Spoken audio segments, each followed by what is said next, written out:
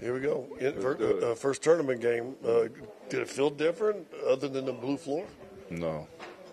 It's just a game, wasn't it? Yeah, it's just a game. But that's a pretty good team, It is. and you know they're going to be there at the end.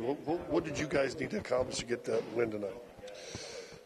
I think we just had to play our brand of basketball. Get back to doing what we were doing, be a little bit more physical, be more communicative with each other. But that's a good team over there.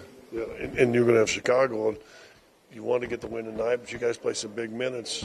Mindset getting ready to play Chicago tomorrow night. I'll just get some rest, take the day to kind of heal and recover, and then kind of get over that mental hurdle. We talked to Peyton Watson a while ago.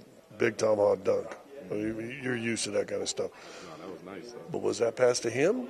Or was that supposed to go over to Reggie, set out there for three? I think that's what made the defense shift. Pulled the defense, so you got an open lane. That was a nice dunk. And I said, then your little reverse layup.